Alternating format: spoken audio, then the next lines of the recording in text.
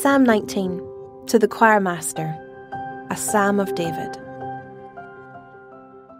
The heavens declare the glory of God, and the sky above proclaims his handiwork. Day to day pours out speech, and night to night reveals knowledge. There is no speech, nor are there words whose voice is not heard. Their voice goes out through all the earth, and their words to the end of the world.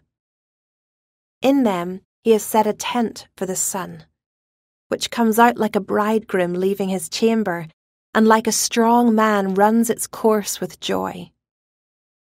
Its rising is from the end of the heavens, and its circuit to the end of them, and there is nothing hidden from its heat. The law of the Lord is perfect, reviving the soul.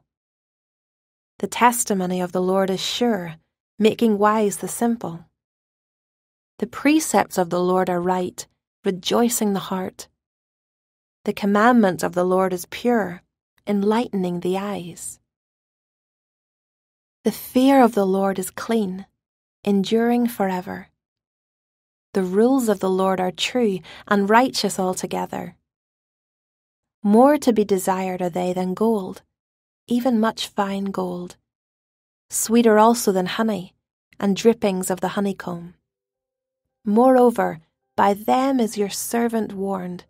In keeping them, there is great reward. Who can discern his errors? Declare me innocent from hidden faults. Keep back your servant also from presumptuous sins. Let them not have dominion over me.